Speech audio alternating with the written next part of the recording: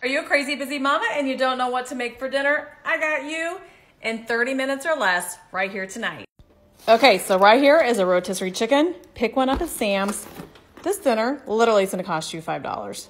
Now you could have your rotisserie chicken plain, but I'm gonna spice it up a little bit tonight and show you a fun little recipe with it. So good, on a budget, and so good for you. Not to mention, the whole family will love it. We're making the easiest and most yummiest rotisserie chicken tacos with a corn tortilla. Check it out. First, you pull apart your chicken. Preheat your oven to 450.